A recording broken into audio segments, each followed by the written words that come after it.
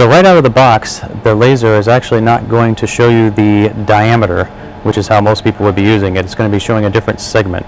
The way the laser works is by essentially shooting a ribbon of light across, and as it's going across the part, it essentially has a shadow on the receiver side, and that shadow would be the diameter of the part.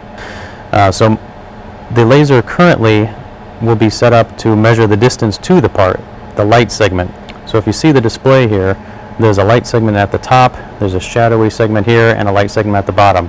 Right now it's showing you that this shadowed segment here, segment 2, is below the middle of the measuring range. So what we're going to do first is just change the segment to 2. You'll see the segment number here. Right now it's currently 1, so we'll hit set, hit enter, hit 2, enter, and you can hit set twice to get out of it. So now we're still in program 00, we're in segment 2, and now it's giving us a diameter of this part.